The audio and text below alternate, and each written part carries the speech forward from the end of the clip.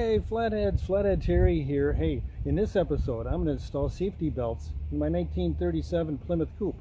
Of course, this car never had them in 1937, but for my own safety and my passenger safety, I want to install them. Follow along as I go through the complete installation, and hopefully that you can find this helpful in your installation of safety belts too. Thanks. Okay, the first thing I did was surf the web and came up with this website, seatbeltsplus.com, and they had a good selection there. Then I clicked on the 2-point lap belts. Those seem to be right for my car. Okay, and once there, I scrolled down to the bottom of that page. And on that page, you'll find all kinds of information about the 2-point lap belts and a little video too on how to install. I thought that was very informative, something good to look at initially just to get an idea of what's up ahead.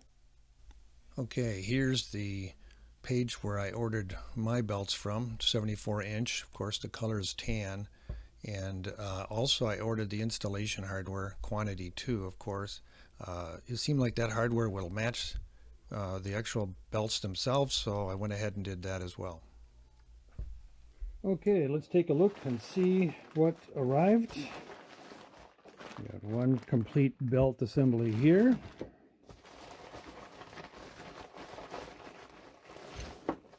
And here's the second one. Of course, I took the liberty opening it up. I'll show you that shortly.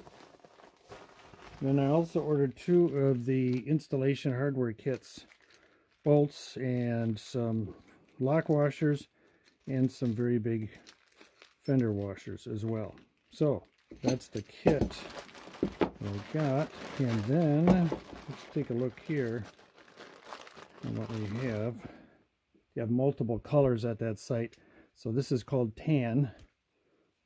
Here, let me unravel it. A couple of things I want to show you. One of them is, here's the actually mounting bracket here. It's got a little angle, 30-degree angle on it. Same with the other side here.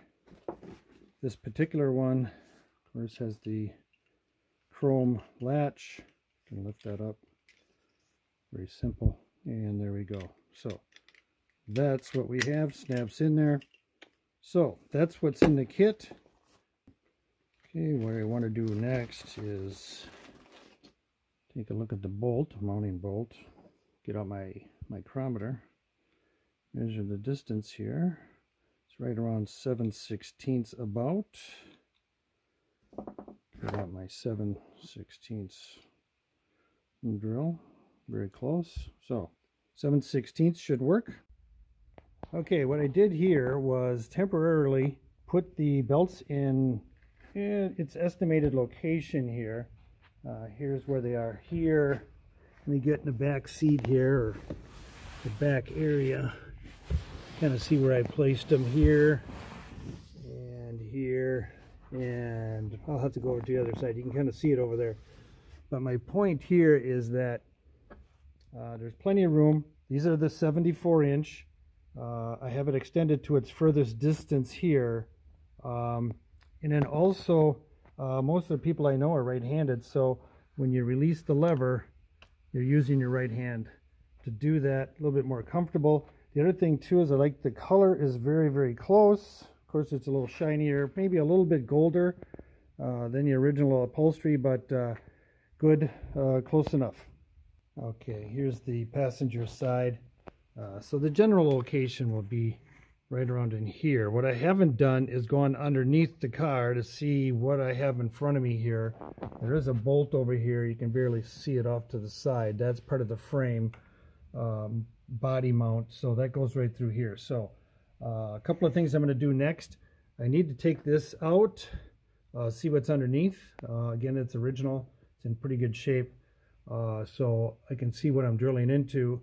Next, I need to crawl under the car and see where these mounting bolts can line up. Okay, let me carefully take out the rear mat here. I don't know if this thing has ever been out. There we go. Let's see what else I have in here. Be careful.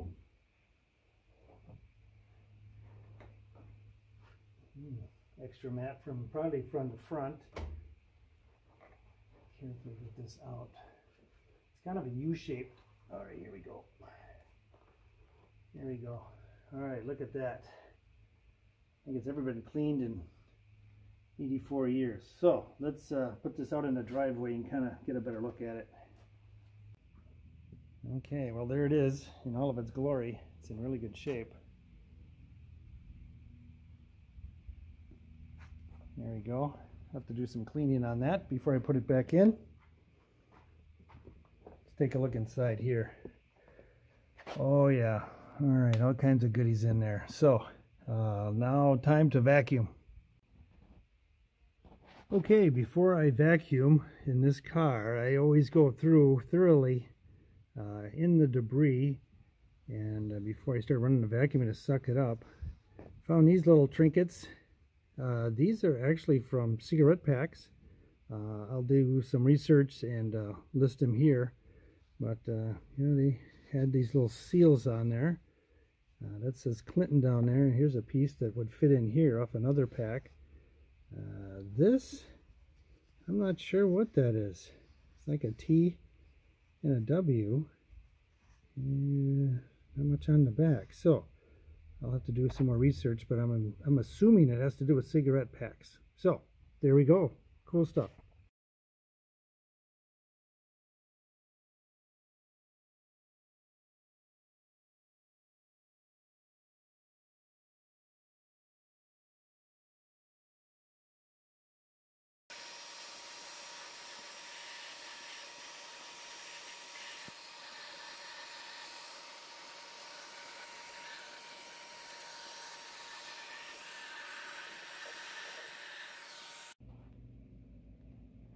All right, much cleaner. It all vacuumed out. Much better now. So now the next thing I got to do is kind of reference something to help me with the guide hole or the mounting hole for the seatbelt as it comes down here in this area here. Like I said, there's a frame bolt here, so I know there's a frame channel that goes right through here. So I'd like to find a way to mount it somewhere in here, but the thing is I got to kind of reference where I'm drilling to make sure I get it corrected. So here's a little plug here. There's also an indentation right here, so if I go underneath and I move a certain distance in there, maybe that will work. Let's take a look. All right, let's climb underneath. Excuse me, I'll try to hold the camera the best I can. But what I see underneath here, and let's see if you can see it here. Okay. All right, so I see two plugs up here. Let's see, there they are, right there. So what I can do, we have a lot of sheet metal here. Yeah, there's surface rust there, but I think that'll work. We have the frame right here. You can kind of see it's right here in front of it here, right there. Over here, there it is. And what I'm finding is that if I go too far in, see if you can see that in there, there's a gap between the frame and the floorboard, so that's not going to work either. And it's too far in. So I know this is difficult to reference, but I think what I'm going to do is use that guy right here, that little pin right here, and then move a couple inches this way and drill the hole here. And they give you big washers, and I guess the reason for that, of course, is try to not pull the bolt out. So I think that's where I'm going to have to go. Again, let me go back up here and take a look. I don't have a lot of options here. The other goal here too is we don't want the seatbelt way inside here. So it turns out the frame is about over here. So that is going to make it loop all the way around here. I'm not sure if that's a good idea or not. So I think what I'll do, like I said, is here's this reference pin right here. Here's the indentation right here.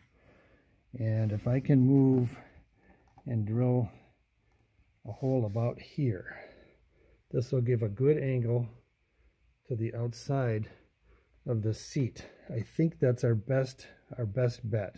So that's what I'm going to do. Okay, so what I ended up doing, I thought I'd just run a little test hole here. And let me show you where that turned up underneath. All right, here we are underneath. There you go. So what this did is give me enough room, a nice flat surface to get that big fender washer underneath there. Enough room to do that. It's flat and secure. So my next attempt here is to drill that hole bigger and actually mount it. Okay, there's the hole. I didn't show any of the filming of me drilling, of course, being an original car. This is very difficult for me too to drill holes. But for the sake of safety and my own health, I think this is very important to do, get these safety belts in. So there's the hole. Let me get it mounted. Looks like I have enough room here to put the bracket in right through here. Get the washers installed and go from there. Okay, what I did with this side, same thing. Drilled a pilot hole over here, so that will fit in there right along that edge. So what I did underneath, there's two screws, one here and here. You can barely see them back over here. Underneath, those were great as a reference point. So let me show you. All right, I don't know if you can see that, but there's a couple of, there's the pilot hole there. And you can barely see the rusty screws up there too. I'll use a couple of arrows to point those things out. But anyway, now I think I got it in the right position to drill the main hole. What also gives me more confidence too is you can see that sheet metal is underneath a lip on the other top part of the body. So if this thing were to ever rip out, it's going to take a lot of force to do that. So a little bit better there. Alright, now you can see where that hole is now. Now we go on to over here. Alright, you can barely see that up there, but somewhere there's the drive shaft. Now I'm going to have to put a couple holes in for the seat belts there. Okay, you can see I made a pilot hole. It's right in the middle. So that flat washer can lay flat. And we're good to go. Okay, I have all 4 holes drilled. Now, the next activity is to clean this. Of course, that's all dusty. I showed you that before. Let's get that thing cleaned up. Alright, it's a lot cleaner. You can kind of see where the battery goes right there. But it's a lot better. What I find interesting too is this nice circle that's cut out here, or maybe just something was set on there, very hot or heavy, that put a nice indentation in there. Also, here's the part number and some more information on it. This logo there. Okay, I put the rear mat back in position again. So now what I'm going to have to do is locate the holes right through here, and then carefully put a little X in here for the bolt to go through. Just like modern cars, what they do is they mount that bracket above the carpet or whatever the material is. So that's what I'm going to do here carefully. Just maybe put a little X pattern in there, something small enough to get that bolt through, but try to keep the integrity of this rear mat as close to its original condition as possible. Okay, I've attached all the hardware, tightened them down from underneath there. They're all installed there. I'll go to the other side as well. Also note that I installed the seat belts underneath the seat. Instead of them coming around here, it's just better if they come through the seat over here as well. So yeah, here they are, all installed now. Yeah, they fit pretty good as far as color, size. I'm really happy with it. Okay, let's take a look underneath. I'll show you what it looks like when it's done here. There it is, over there.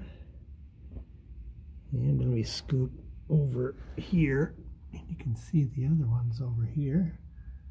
There's one, and then on the other side of that is that. There we go. Here it is on the other side, on the driver's side. Looks pretty good.